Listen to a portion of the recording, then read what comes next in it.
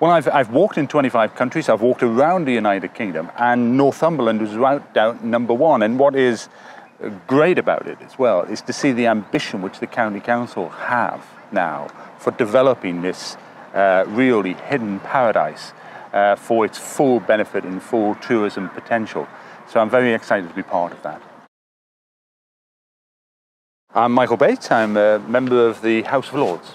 Right, and you're famous for the walks that you've done. I think I read somewhere you've walked 9,000 miles or possibly more than that for charity. Can you tell us actually how much money you've raised in your walking career? It's 8,828 miles as of the moment, but we're going to clock up some more today in Northumberland.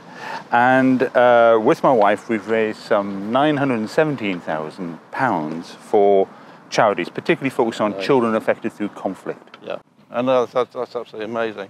And I know you've been to Northumberland as a very regular visitor, and we're just absolutely delighted that you've agreed to be an ambassador for our great county of Northumberland. Can you just sort of tell us in a few words what you feel is different and what is really great about Northumberland as a county? Well, firstly, for me, it's a huge honour to have this role, because any excuse to come walking in Northumberland is an excuse I intend to seize with full enthusiasm.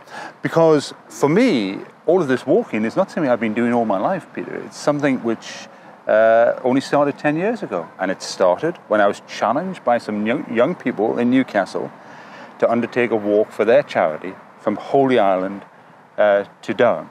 So before that, I'd hardly walked more than 10 miles. But since then, over the past 10 years, we've walked in 25 countries and nearly 9,000 miles. So this was very much where it began. And when I'm walking in Northumberland, apart from the natural resonance with the feeling of being home, it is the sense of history.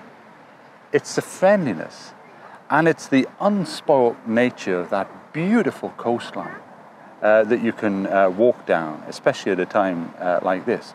So if you want space, open air, friendliness, great food and hospitality, then I feel Northumberland's got so much to offer.